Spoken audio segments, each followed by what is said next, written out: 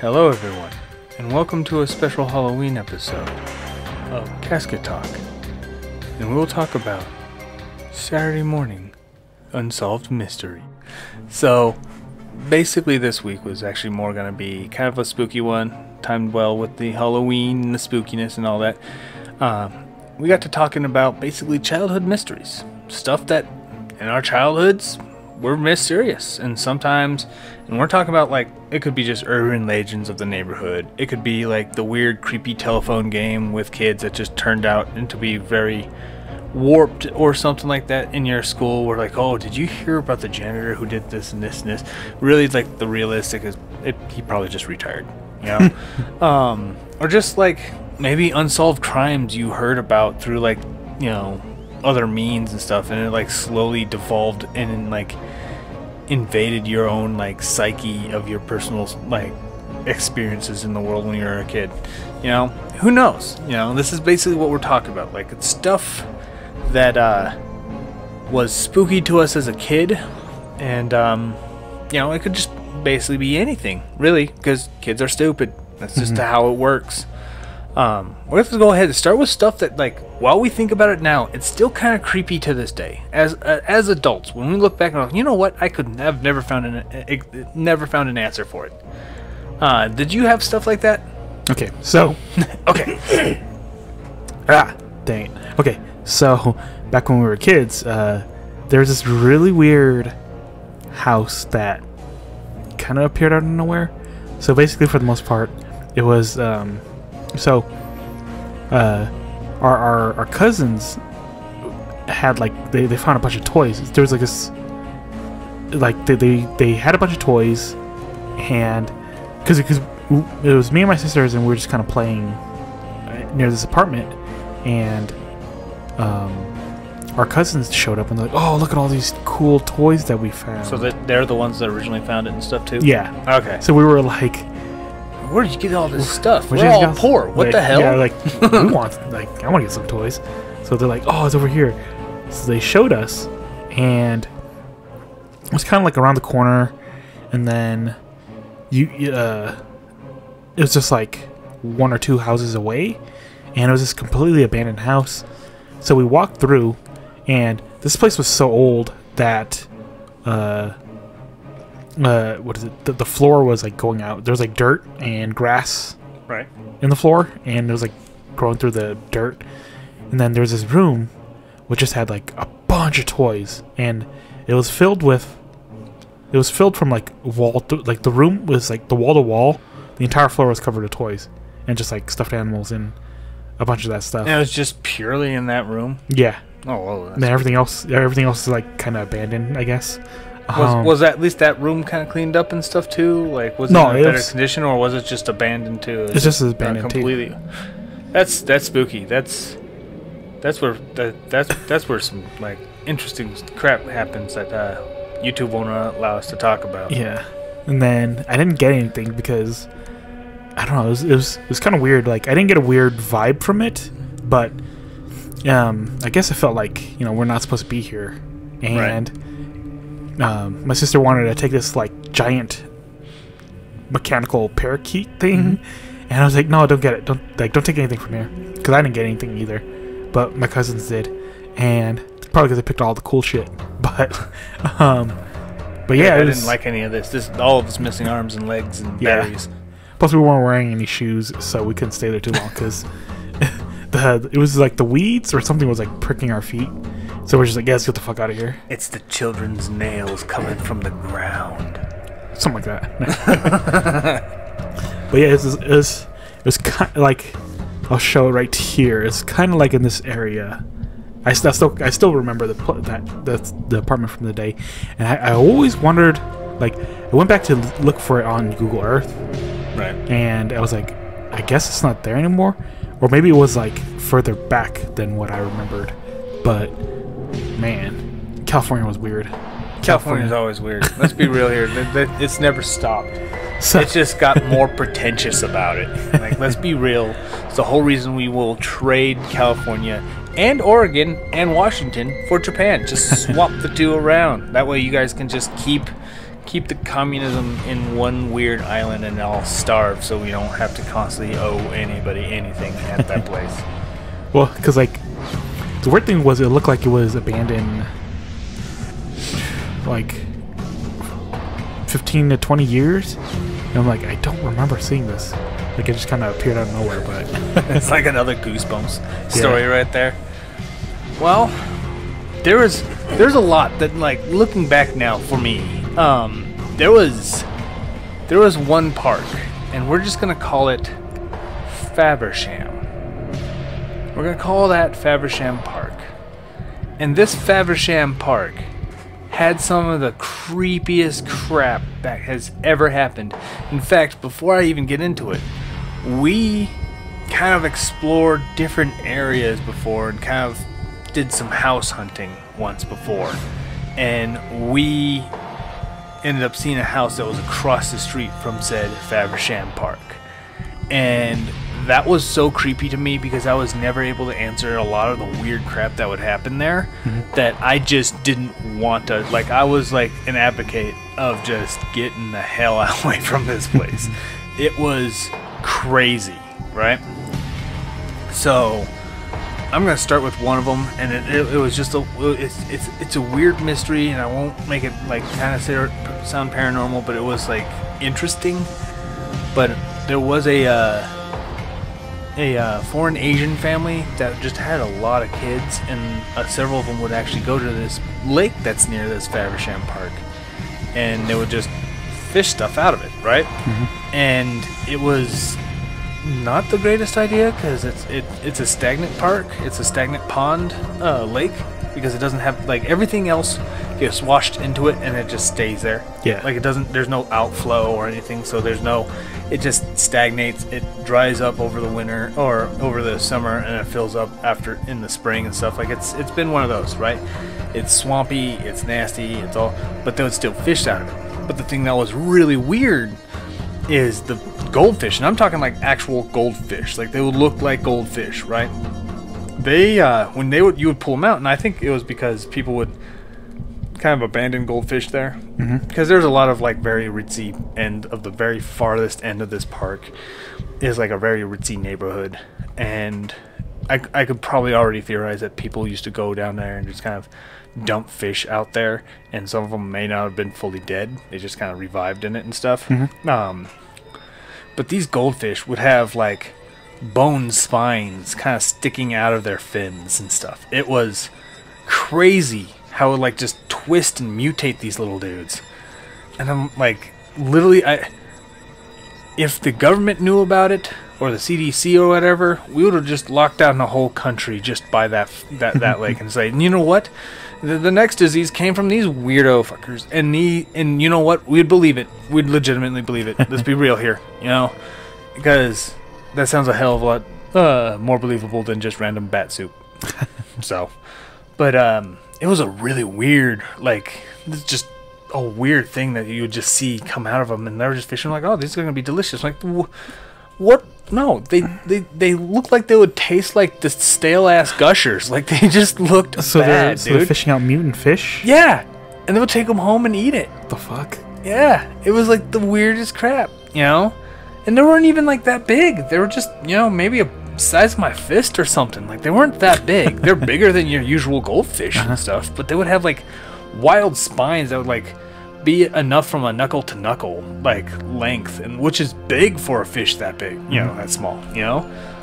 And like the weird oddities at that park didn't end there. Like, when people would walk through that place, and I'm talking about adults would report it, teenagers would report it. It used to be a place where teenagers would try to like park in the furthest end of the park and get some nookie together and stuff. After a little while, like, that stopped happening because there would be like weird shadow figures and stuff that would be hanging out in like some of the fields and just standing there. And it's not like, you don't even see it as like a human. It just kind of looks like a weird shadowy, like, undefined pillar. And like, you could walk around them and stuff, and like, what is that? Like, what the hell's going on? And it was slowly just kind of sink back into the like the grasslands and stuff. But like, it was so weird and abnormal, nobody really wanted to get close to them. and stuff, and they would just stand there and then just like disappear, and nobody saw any faces, nobody saw any definition or arms or whatever. It was just like weird phallic shadows come out and then pop back down. I'm like, what the hell? You know, spooky hard-ons, man. Don't deal with it. But like, this place was wild. Like, there's not only that, but there was a time that there was supposed to be a I'm just gonna keep rolling. Like, literally, a lot of my weirdest mysteries come from this park. I'm not even gonna lie. Like, it's not just like, it's been a back-to-back type of thing. Like, there was a time, there was a meteor shower that was supposed to happen, right? Mm-hmm. And I was out there with my kid, with my kid brothers and my mother, and we were trying to check it out and stuff, and they were hanging out, throwing rocks in the lake and stuff, and we were looking, and then we saw this, like, weird wisp. And we thought it was just the cloud. I'm like, wow, that cloud's wisp is moving faster than most clouds. And I remember my mother going, well, hold up a moment. That's, moving the other way. And we, like, kind of, like, cross-referenced with the small clouds. Yeah, it was going the opposite way of the wind and everything. And it was, like, doing these weird, like, back and forth swaying and stuff. And, like, we were trying to process what the hell that was. And then eventually kind of stopped, kind of, I wouldn't say over us, but, like, close enough to above us that kind of got us a little startled before the wisps were just kind of blown away. Not just like evaporated and disappeared. It was like somebody, like, you know how somebody blows at somebody else's smoke when they're smoking a cigarette or something, and it just kind of dissipates. It was kind of like that. And we're like, oh, guess what? It is time to leave.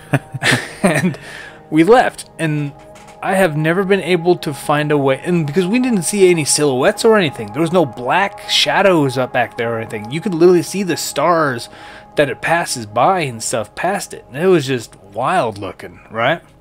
So we thought it was some kind of aircraft, a UFO of some kind, that went through a couple of clouds, and the clouds were just kind of still clinging onto the front of the hole or something like that. I think that's what we were seeing, but I couldn't fathom what the hell would make the shape that hole was, you know?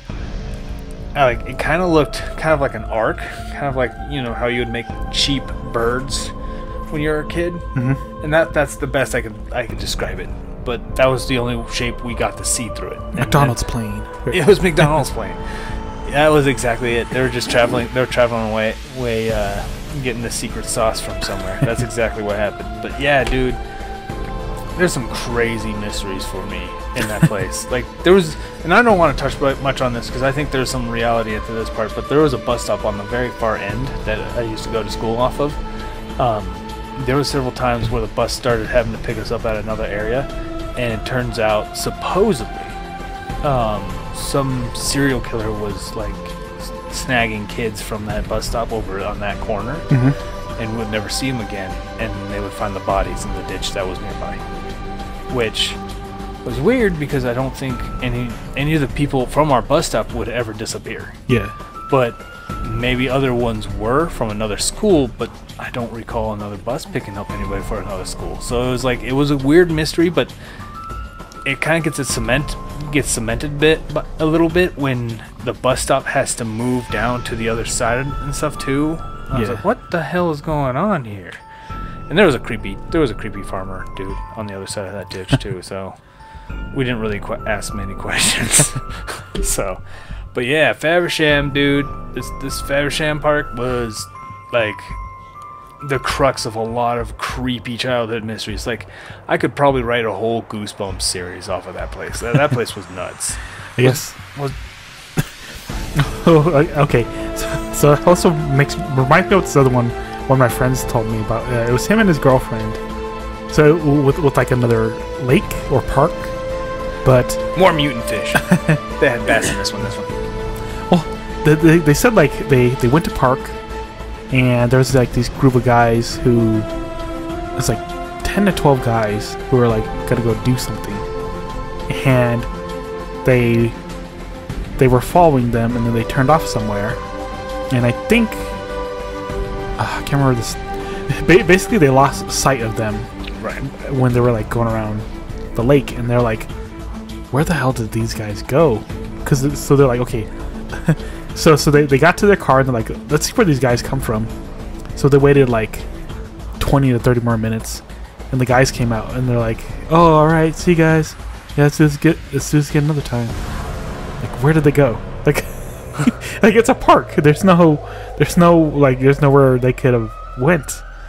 And his girlfriend's like, maybe there was like a secret cave where like people go to have gay orgies. But I'm like, no, I know what you mean, because like it's just like a path around there. Like, unless they were trespassing, right. But they didn't know where they went. Right. So yeah. I mean, there was a dirt field in another area kind of close to this neighborhood that I used to hang out with a lot, and it's since been developed over to be just corpo mumbo jumbo. But back then there was an interesting, like, one end used to have a lot of people riding dirt bikes up and down these like massive jumps people dug up and made. It was crazy. Like, we could see them from our house and stuff, and it was like really cool spectacles from far, and that was cool. But then like when we'd go over there was like other ditches that you can dig out and kind of build. Like, we ended up building like our own little hut over one of these like weird holes and crap, and there was kids that were like teenagers who would destroy stuff and just steal our like food stores that we would actually have when me and my brothers would do anything. But there was other times where we would see teenagers go out there and just disappear somewhere. So there's a possibility they had something similar, you know? Oh, okay. In nearby, like it was just some kind of like ditch that kind of like turns into a little hovel that they just all hang out and do drugs and stuff. So there's that. Well, he said they're like adult age, like 20 to 30-year-old guys. Oh, wow. So trespassing. It's definitely trespassing. Nobody owned houses back then. But, actually, probably every single one of them owned houses back then. The economy was actually good. But I got another one, a weird one from California as well too. I think the name was Lost Lake, or at the very least, like that's what we used to call it. Right. But that was a really, really creepy place, mostly because my parents would always. What is up with that with lakes and stuff, man? Like, like, that's always really weird. creepy names. Like, well, no, not even that. But like the dirt field never really had anything creepy in it. You know, they would have coyotes and stuff in it. They would have a fox that we would train, but there was nothing really creepy. There was like stuff that was like obvious dangers, because there would be like a homeless person sleeping in it or something at one point in time, and like obvious clear dangers, and that's it. No, okay. You know, like there was nothing spooky. There's nothing. But lakes, yeah, lakes are all fucking spooky, man. Like, what is up with that? I'm not even sure if it was Ghosts a lake. are thirsty, bro. Yeah. I'm not even sure if it was a lake. It was. I think it was like a river or like part of a dam. Right. But it was like a giant river and flowed into a dam, I think. But there's like, you know, the spot that we went to. They were talking about like my parents were talking about like all the rumors and all the creepy shit that would happen here, and like supposedly someone killed themselves, and there's like this rope. It looked like a noose that was hanging there, and like, oh, somebody hung themselves there. And it's like, I think about it now. I'm like, you know, if they really got to retrieve a body from a noose, they just cut it. Like, they wouldn't untie it and then leave it there. So and then retire it into a noose. yeah. So I'm thinking like somebody was just like trying to freak people out by tying it. And like it's stuff like that too that just tries to, like, maybe it was actually a rope swing type of thing. Yeah. That people just swing into that and stuff. It's really small. It was like arm's length type of rope. Yeah, and well, who knows? Maybe somebody cut it down. There's a possibility that like maybe a father hated it. No, maybe the noose is still there too though. Like the loop and the string was still there. Oh, then it could still be a swing. Yeah. Like, let's be real here. We're not like, it could easily still be a swing, because we used stuff that used to be like it slowly tightened down, but we used to have a rope that would tie around a tire, but the tire eventually eroded, and it slowly turned into something that would resemble a noose, because it would just kind of shrink over time, and then it was just this small little handle we grabbed, and then we swung into the river and stuff too. Yeah. Like, it's a possibility. I'm not ruling it entirely out, but I'm just saying, like, if somebody did see that and it was an actual real thing that somebody was reporting on, there's a possibility that was literally just a swing that people used to kind of swing into the dam and stuff. So, but well, I mean, like, it was kind of like over the lake too. So it was like, how would I put it? it looked too flimsy to hold a body, I guess. Yeah. So you're just like, let's be real. So I was just like, yeah, they were just fucking with us basically, or somebody did it like, ooh, isn't it spooky that there's a noose here? But or a fairy was just done, with everything. There was no magic in this world anymore. But yeah, that thing is really creepy though. And then like, so one time we were there and I wanted to booby trap a tree, so I got a rock, like a pebble. It wasn't like a giant rock, but it was like, I don't know, size of a quarter, maybe $50. Right. And I stuck it on a branch, and I was like, ah, ha, ha, ha, this is gonna be so funny if it fell on my sister's. So I kind of kept it there. I forgot about it later throughout the day, and before we were gonna leave, you just hear her holding it. Ow! What the hell? well, something struck my foot. It's like my pinky toe. A rock flew out of nowhere and struck my toe really hard, and I was like, "Who threw that?" Because I was really pissed. Like, so it could have been the rock, but the angle that it fell in was like at a 45-degree angle. It didn't do it wasn't like a direct drop. Yeah, it was like a weird 45-degree angle, and it hit my foot really hard. And I was like, all right, who threw that? And one of my sisters was like, oh, I did it, haha. And later on that day, when we got home, she's like, I didn't throw it. And because she was freaking out, because she was like, she didn't know who threw it. And just to like calm us down, she was like, I was the one who threw it. And Let's go. Wait, well, you're to the left of me. This came from the right. Yeah, exactly. That was it, actually. She was to my left, and it came from the right, and there was nobody on my right side. Kids are stupid. That's exactly what we are saying. Because, and it flew at a 45-degree angle, so if it was, like, my rock that I hit up at the tree, because the tree was behind me as well, too, so if it was that tree, it would have, like, flew... So it would have to fly and then come back around in front of you. So I was like... Because I was thinking, like, I guess she threw it. Like, oh, you stupid bitch, and we were, like, fighting. And then we finally went home. My mom had to calm us down. And then, yeah, we got home, and a few days later, I think, she was like, I didn't throw that. And we can figure out who did it.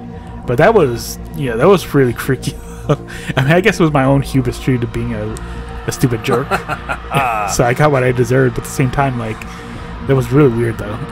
That's funny how, like, the hubris of the child is so, like, impervious, too. Yeah. Like, isn't it? I'm gonna make something hurt. I'm so smart. Like, I was like, when you're looking back at it, like, wow, I was stupid. That was genuinely stupid. Yeah. Like, so maybe it was something teaching me a lesson, but at the same time, like, that was really weird. Well, that just sounds really weird. But what about... Like, obviously, there's mysteries that we think about that are just still kind of, like, unsettling for us as adults. Is there ones that, like, when you grew up, something finally, like, clicked together and just made sense and completely removed any mystery of what you used to think about? Chupacabra. That's the only thing I can think of, like, yeah, you see the mainstream media, like, oh, he's just this giant, he's like this weird alien, and he has a bunch of spikes and sharp teeth. No, it was this mangy dog. Like, yeah. Like, after like years of it terrorizing us, it was just a dog. Like, a mangy dog, yeah. Just a wild mangy dog. Yeah. Was there anything that happened in your personal life that you're just like, oh, that makes sense now, like, coming back to it? I mean, the only thing I think of was Happy Face. Happy Face? So I can't remember if I told this one or not, but that's all right. We're gonna roll with it. It's been what, almost 3 years since we started doing your turns again. So there's that. But holy crap! So when we were kids, our oldest sister, she brought back these like cool stickers and books that were like glow in the dark, and her dad was like, "Oh, you guys like check out this shit." So he took us all in the bathroom, and he turned off the lights.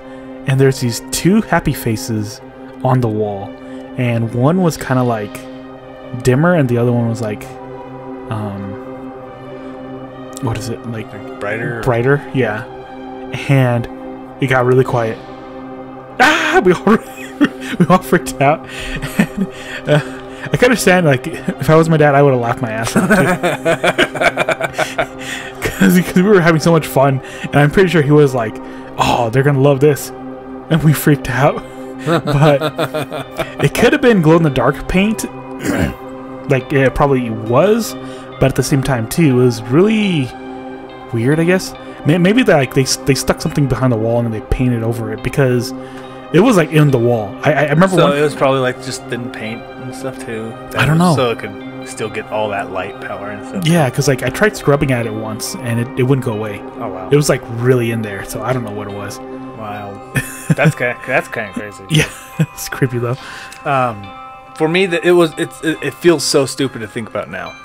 So back in my probably mid to late teens, there was a I was getting into like a lot of the spooky stuff, trying to understand a lot of spooky stuff, trying to get into that goth thing, because I had a goth thing, let's say that, you know. And I ended up running into this like haunted telling of a place called Haystack Landing. Now, a lot of people out there will probably already know what I'm talking about, because it was like a notorious internet phenomenon back then about like Haystack Landing had so much horror stuff that was going on. Like there was like this husband would marry and then murder and then marry and then murder and then marry and then murder all of his spouses and children every single time and then bury them.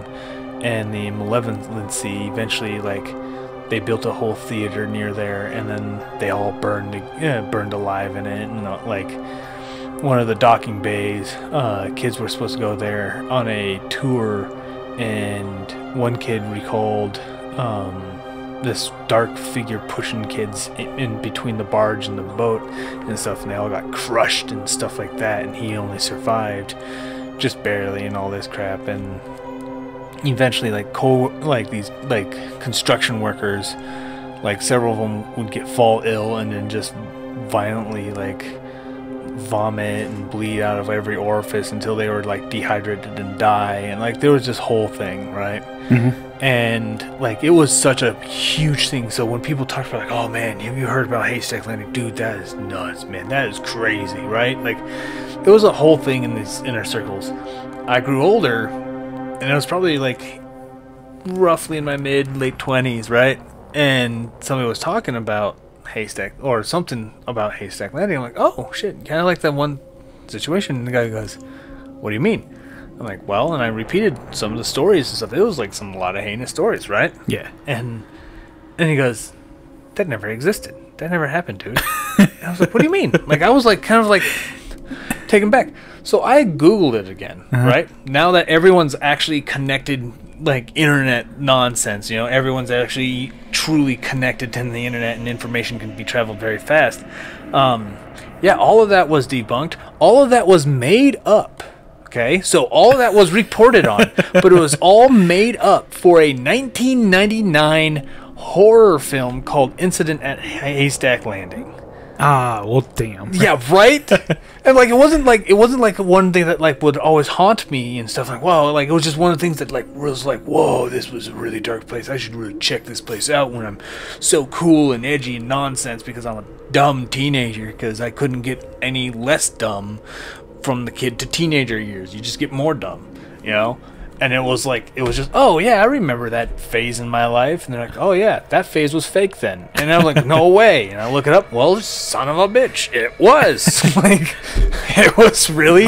It was like, then it was like, like there's the details in it when stuff when you were reading it back then, and you don't really have any other like cross references like we have now. It just like weighs on you, like, oh, that is some heavy crap, dude. And, like I remembered that impact and stuff, and then like. Later on, I'm like, oh yeah, it's kind of like that one time I read about it, and he's like, yeah, that never happened though. And the reason why the dude was very, very adamant about it is because the dude kind of lived near it when he was a kid. Okay. So it never happened. I'm like, bullshit.